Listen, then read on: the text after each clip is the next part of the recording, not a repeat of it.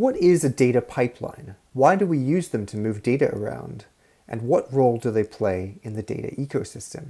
These questions are central to the way that data impacts organizations and our lives.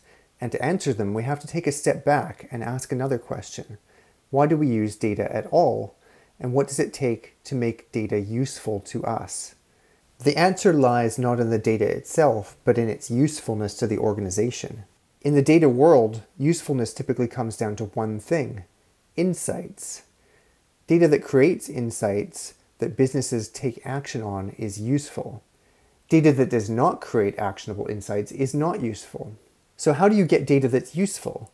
Well, it doesn't start out that way. Instead, it's the result of a lot of work that painstakingly transforms data from its initial, raw state into a final, consumable one. That's where data pipelines come in. The term data pipeline really just describes the process of turning raw data into consumable data, and in turn, unusable data to usable data. How do data pipelines do this? You can think of the process a little bit like baking bread. To bake bread, you start with the raw grain. Like raw data, it contains everything you need to make bread, but it isn't ready yet. It needs to be ground down and transformed into flour. Data also undergoes a transformation process that creates a normalized, standard structure. Just like flour, this transformation is a necessary first step in the process, but the job isn't finished just because you have the flour. The next step is to use the output of the flour, in our case structured data, to create a finished, consumable dataset. Bread, in our example. Structured data is loaded into a finished state where it can be consumed through queries, BI tools, or other methods.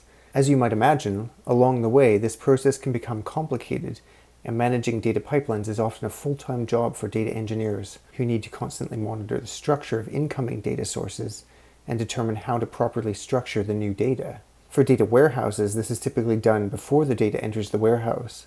For data lakes using schema on read, data is added first and structure is added later. In either case, data pipelines are critical to making sure that data moves from its unusable, raw state to its usable, finished state. It's this final state that lets businesses make change using data to help drive organizational change and value. And that is what data pipelines are truly all about.